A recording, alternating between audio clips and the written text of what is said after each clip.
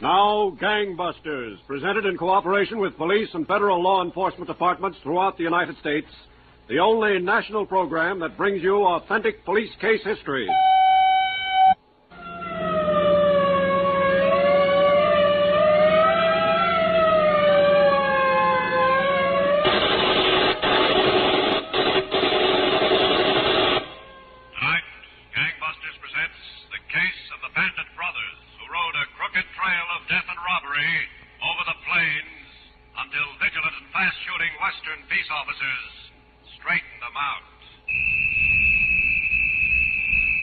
Gangbusters has asked the Honorable Homer Casey, former sheriff of McLennan County, Texas, to narrate by proxy tonight's case. Thank you, and good evening, Gangbusters listeners. Let's start tonight's case in a small town in the ranch country of Colorado a few years ago. It was late on a Saturday night, and most of the ranch hands in for entertainment had headed home. But in front of a small house just off the square, a man dressed in boots and Levi's leaned against a streetlight, smoking a cigarette. Finally, he threw the cigarette into the street and walked up the front porch.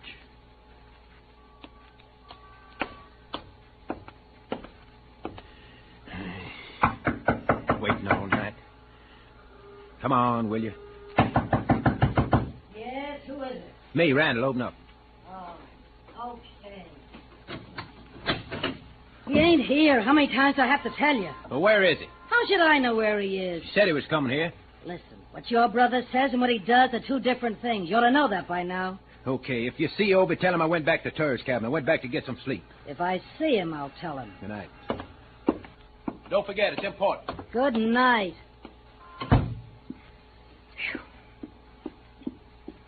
Who was it, Randall again?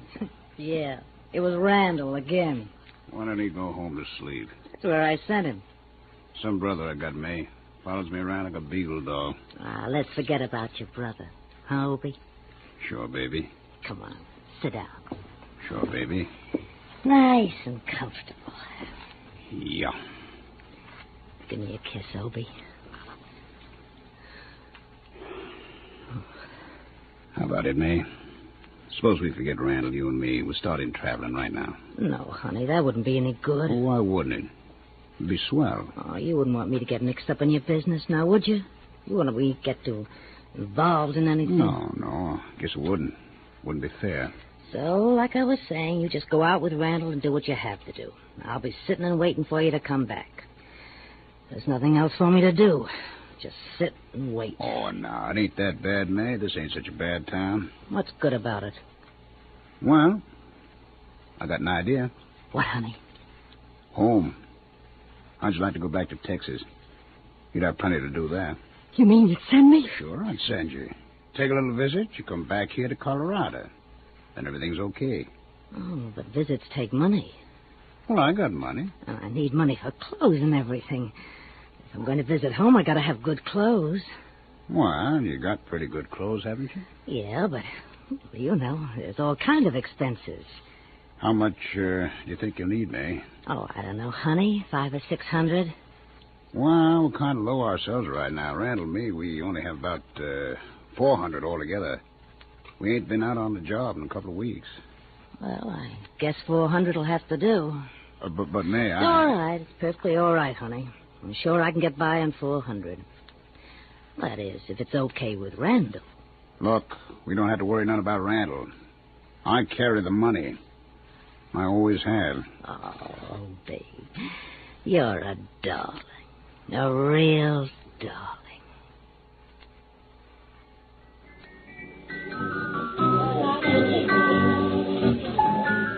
Frank Henderson. Yeah? Telephone. In the booth there. Who is it? Long distance. Colorado. Some town out there. Okay. Colorado. If she... Hello? Frank, darling? I thought I told you not to waste any more dough on long-distance calls, May. Frank, honey, I'm coming back. I'll be there in Waco the day after tomorrow. Hey, now, let's get something straight, baby. If I gotta pay your way, you stay up there. Oh, I got my way paid all right and plenty to spare. Yeah?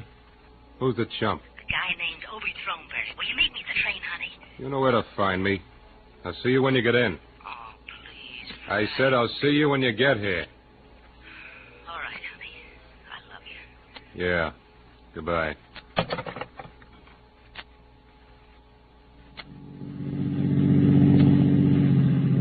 Yeah, but every cent you got to give her. Will you shut up about it, Randall? Half of it was my dough. You could have thought of that. Listen, brother, no, brother, I'd just as soon throw you out of this car's look at you.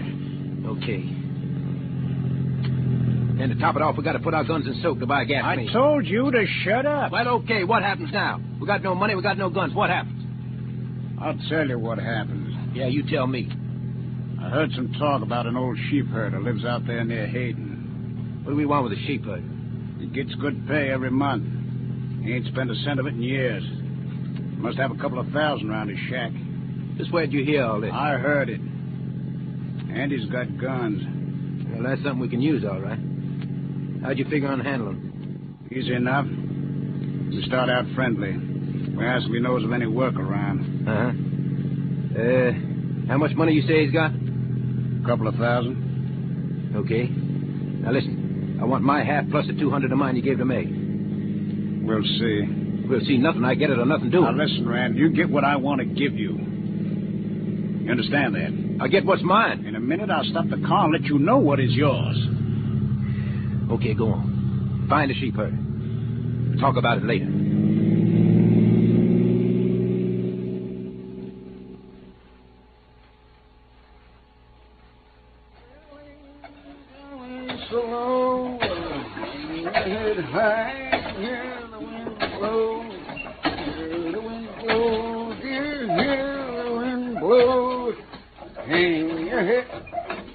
Hello, mister. Howdy. Saw your shack here on the hill. Our car's kind of heated over. We were wondering if you could spare some water from your well. Yeah, help yourself. The only thing is we ain't got a thing to carry the water in. Oh, you ain't, huh? Nope.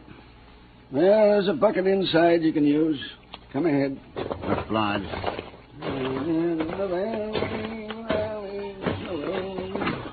Well, go on in, strangers. Yeah, thanks. There's the bucket hanging. Okay, I'll get it. Yeah, you boys from around here? No, we're Texans. Oh, Texans. Yeah, we're looking for work. You won't find much work in this part of Colorado. You don't know any of your friends can use a couple of hands. Sheepman don't have no friends. Rather, a sheepman don't want no friends. Well, you got your bucket, get your water, and don't forget to bring the bucket back. Yeah, we'll bring it back. Thanks. Grab him. Hey, I got it. Turn me loose. Turn me loose. Shut up, old man. Rotten good-for-nothing prairie dog. Shut up.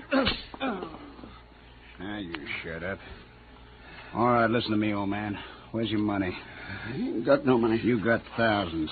Let me go. Hold still. Where's your money? I got no money except what's in my pocket. Well, let's see what's in your pocket. You stay out of there. I told you to hold still. It is. How much? How much is it? 20. $40. Where do you keep it, old man? That's all I got. Sit him down over there. Come on, old man. Come on. Turn me loose. You turn me loose, will you? Now sit down. There's some rope over there. Get it. Yeah, okay, I'll get the rope. Now listen to me, old man. Where's your money? You got it. The real money. Where'd you hide it? I ain't got no more. Oh, you ain't.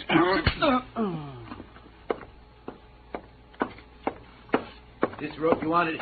It's... Hey, what do you want to knock him out for? Don't ask me questions. Get him tied up. And we get what we came for.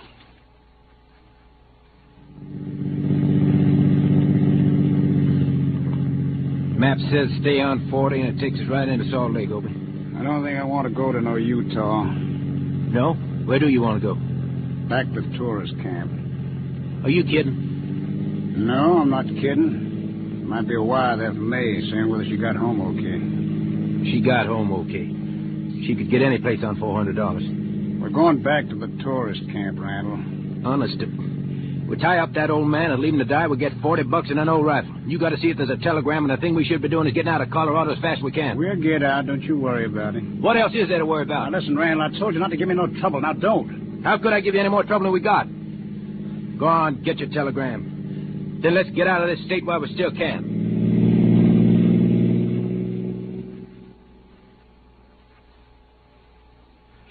Well, Gangbusters listeners, these brutal killers, the Thornberry brothers, felt secure on the assumption that they left no clues for the authorities.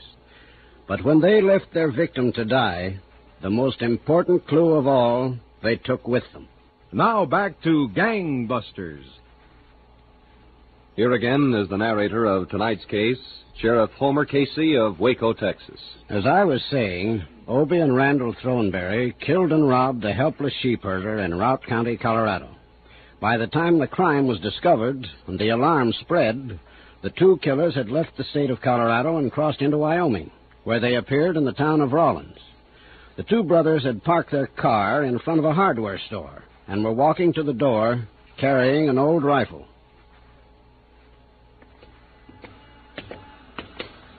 We ain't far enough away, Obie. Wyoming's not near far enough. What are you scared of? What do you think? Shouldn't have wasted all that time going back to get a wire that wasn't there. Now, don't give me no more headaches. I got enough. Go on in. Gee, ought to wait a while. Morning, fellas. Howdy. Can I get you something? Yeah, I'll tell them. We want some cartridges, this here rifle. 3 or 4 dozen. What caliber? It's a 32-40, I think. You think? Yeah, we just bought it. Off an oil man out near Saratoga. Uh-huh. What make rifle is that? Winchester. Let him see, Randall. Okay. Uh-huh. Yeah, I can get you something that fit it. Maybe this is an old-timer. How do you like that homemade sight? Couldn't have paid too much for this rifle. No, not too much. Well, can you fit it with cartridges, or do we have to go someplace else, huh? No, you don't have to go anyplace else. Yeah. Here's some that fit. All right, the two of you get your hands in the air. Hey. Get them up. What's this all about? I'll tell you what it's all about. I'm a deputy sheriff of this county. So what have we done? Just keep those hands up. Okay. I saw a report this morning of the killing over in Colorado. They found an old sheep herder murdered. This rifle answers the description of the one he owned. You two are going to spend a little time in the county jail till we find out for sure. Now, look, Just mister. keep them up. Now, both of you march out that front door. Go on, march.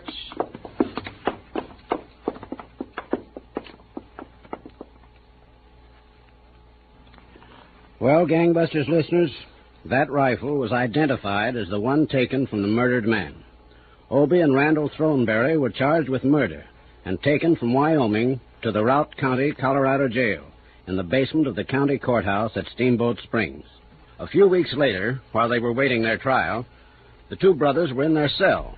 Randall, on his cot, was reading a magazine as Obie walked over to him. Randall, What? give me that magazine. I'm reading it, can't you see? You had it long enough. Give it here. Listen, I had enough of your bossing around. You see where it landed us, don't you? I want that magazine. Why don't you go read the letter you didn't get from me? That's enough, Randall. Sure, we're in jail. They're going to try us for murder. She'd send us the money because we're in trouble. She didn't get my letter. She got it all right. She's nothing but a rotten little Okay, nook. Randall, you asked for it. Keep your dirty hands off me. You asked for it. Lay off. I'll show you. Get away from me, Obie. Get away. Get away. Oh. Hello, Sheriff Parker. Matter. Can't you two get along? Well, we get along all right. I want to be moved out of here, Sheriff. Put me someplace else. Well, We're all right, Sheriff. Just a little family argument. Now, listen, Obie. Everything be okay. Believe me, Sheriff. okay, boys. Don't give me any more trouble. We won't, Sheriff. What's the idea, Obie? Now, listen. Whatever's between us, we can settle later. Just figured out how we can get out of here. Yeah? How? We start a big fight. The sheriff will come in to break it up. I'll grab him. You slug him. Yeah, but how we get outside? 2 deputies are going out on a call. I heard them leave. The sheriff's all by himself. All right? Yeah, guess so. Then let's go. Give me that magazine. Lay off! Lay off me, will you? Magazine. Give it here. Come on, give it here. Lay off, Obie. I'm going to kill you. You just tried. Let me loose. Let me loose. I'll show you. You show who? Cut it out. Okay. Break it up. Now turn them loose. Jump him, Obie. Hey! What are you doing? Let go. Slug him. Yeah. Again. Hit me. Yeah. He's out. Let's look for his car keys. Got a .45 automatic. Good. And some money. Here's a roll of money. Yeah, and his car keys. Let's get a move on. Now, wait a minute. Come on, if we're going. Those deputies won't be back for a while. We lock him in. Lock it with the key. I need to. Snap lock. Go on. Usually parks his car right out in the yard there. Okay. But listen, Obie. What? We ain't going to Texas. What's the matter with Texas? Because if you go to see May, we'll wind up right back here in a jailhouse. Texas is an awful big place. We'll settle it later. Let's get out of here first. Come on.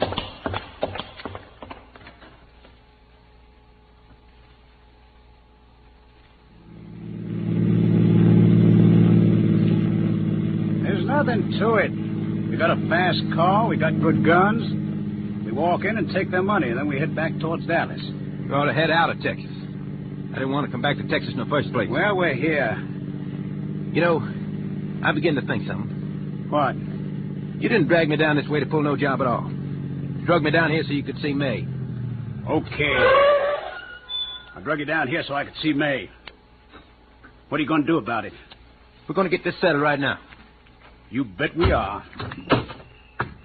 Go on, get out. Obie, take that gun off me. Get out. Look, I'm your brother. I could still spit on you. Get out, you yellow-livered little punk. Get out. Yeah. But listen, Obie, you wouldn't kill me. Wouldn't I? You need me. You need two to work the way we've been working. I'm sick of your yapping.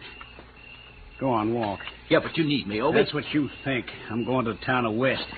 Jack Bush is just itching for the chance to join up with me. Now, walk. Listen, Obie. Walk.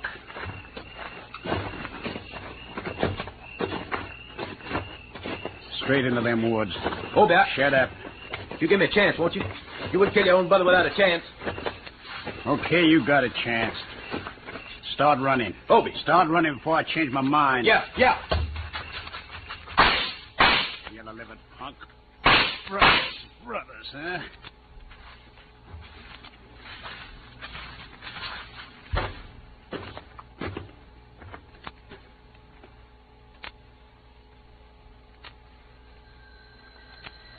Answer that, will you, May? Sure, Frank. Right away.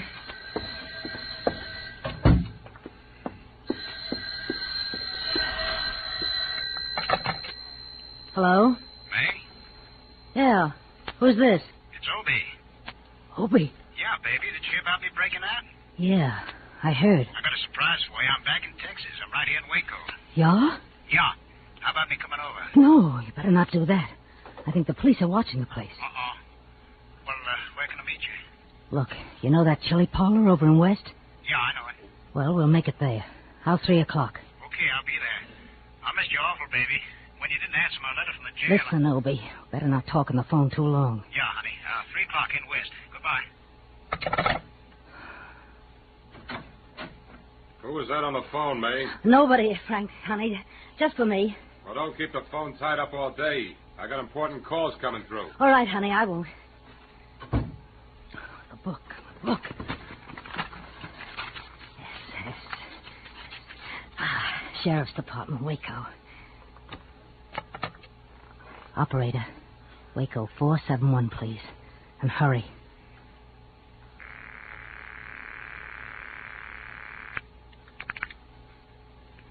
Sheriff's Department, Waco. Sheriff Casey speaking. Look, you want a tip? What kind of a tip? You ever hear of Obie Thornberry? You'll have to speak up louder, lady. I can't talk any louder. Obie Thornberry. They want him in Colorado for a killing. What about him? He's going to be in West, 3 o'clock at that chili parlor, Ellis's. Who is this talking? Never mind who. I did you a favor. Ain't that enough? Well, that's that. Now back to Gangbusters.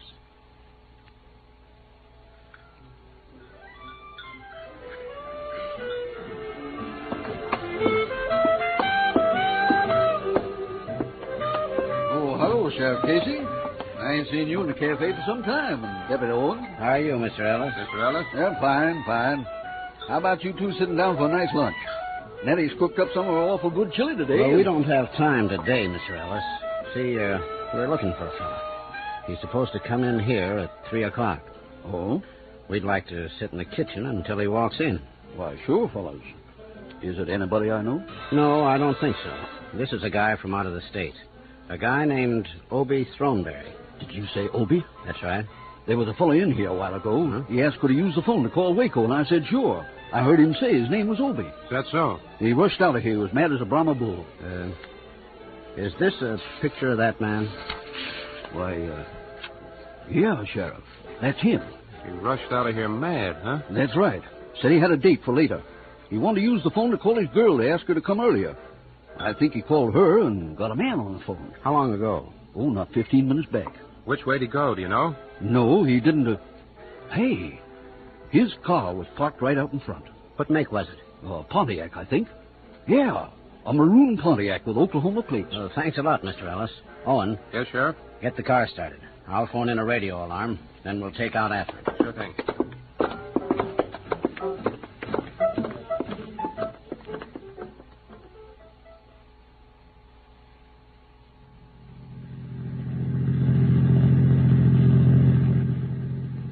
It don't look too good, March. He might have taken out the other way. Well, maybe one of the state highway patrol cars will spot him up the line. Maybe. But I'd sure like... Sheriff. Yeah, I see him. That's the car, all right. Yeah, Oklahoma plates and everything. I'll try to get up to him. That won't be hard. He's all alone. I'll give him the siren. Why not hold it a few seconds, Sheriff? He still might be able to pull away from us. Yeah. Okay, I'll give him the siren now.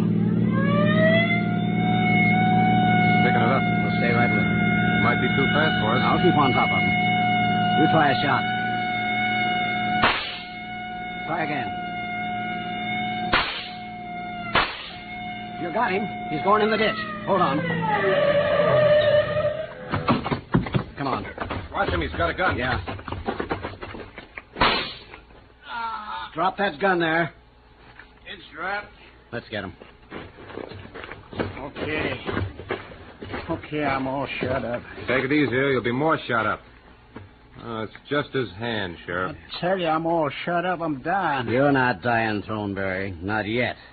Come on now. Get out of the car. Yeah. All right. We got to get you in shape for that nice long trip you're going to take. That trip all the way back to Colorado. Now go on. Walk to the car.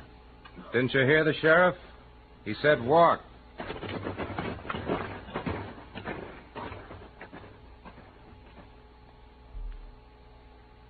Well, Gangbusters listeners, that was how the killer Obie Thornberry was apprehended.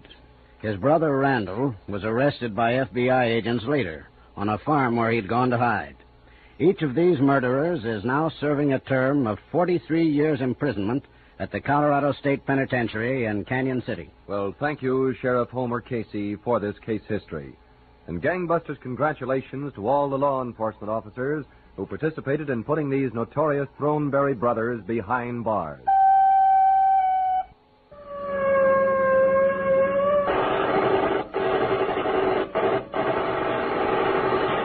Tonight's Gangbusters case was dramatized by Stanley Niss and directed by William Sweet, with Ralph Bell and Art Carney in leading roles. Don Gardner speaking. Gangbusters is a Phillips H. Lord production.